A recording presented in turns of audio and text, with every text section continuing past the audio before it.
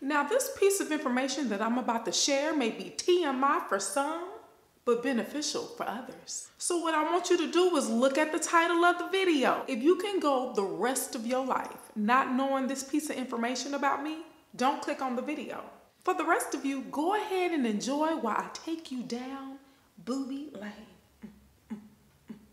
So in the year 2012, I got a pair of silicone implants installed in my chest. Why did I get the implants, you ask? I'll tell you. Well, I work out and I eat healthy.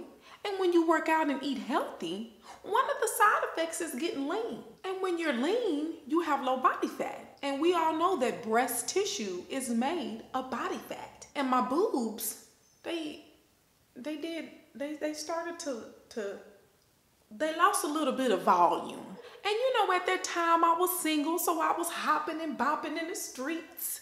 And I didn't want to walk around with a flat chest. Now, ain't nothing wrong with a flat chest because I am rocking a flat chest right now. In 2012, I wasn't thinking, are the implants going to cause me harm?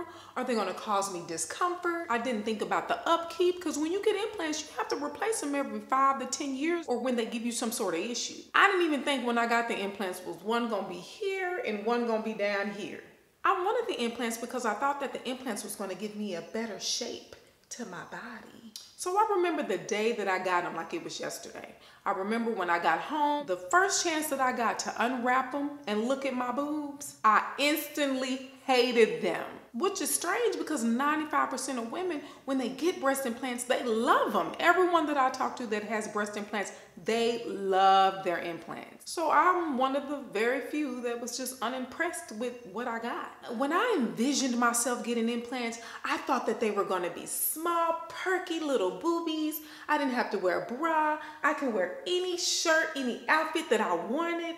And child, what I got was a larger version than what I had. And when I say a larger version of what I had, I naturally had unperky boobies. You know, they was a little saggy, you know what I'm saying? So I thought that if you put an implant in, that they would perk them up. No. When you put an implant in saggy boobies, they just turn into bigger, saggier boobies. So ladies, that's a tip. If you already have saggy boobies, if you just put implants in under the muscle or on top of the muscle, it's just going to be a bigger version of what you already have. You have to pay for the additional work, such as a lift, or if the pocket is too big, which in my case, I'm assuming my pocket was too big, they can go inside and make a smaller pocket to make the boobs sit higher on the chest and more affixed. So with that said, I expressed my concern to the doctor. I was like, doctor, I thought I was gonna have these small perky boobies. These are humongous. And they still look a little saggy. So I expressed my concern to the doctor. He let me know that if you want more smaller, more perkier boobies, you're gonna need a lift. So I was like, well, doc, how much is this lift in addition to the money that I already paid you for these implants? He let me know the amount, and I was like, you know what? I'm not even a homeowner yet, and you want me to pay that much on these? It was too much. So if I wanted to do high impact activities or running, I would have to wear 2 bras. And when you wear 2 bras, it cuts in your neck, and it was cutting in my back.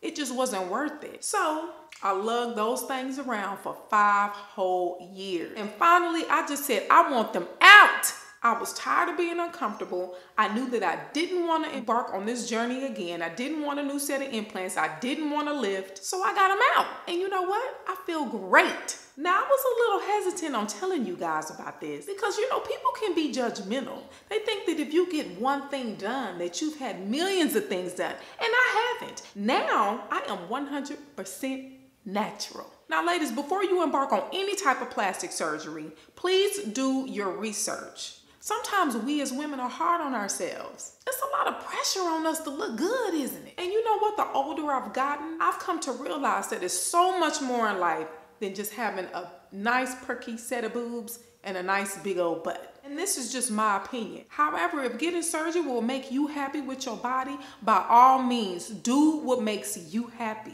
Because life is all about health and happiness. And only you can determine your health and happiness. I will see y'all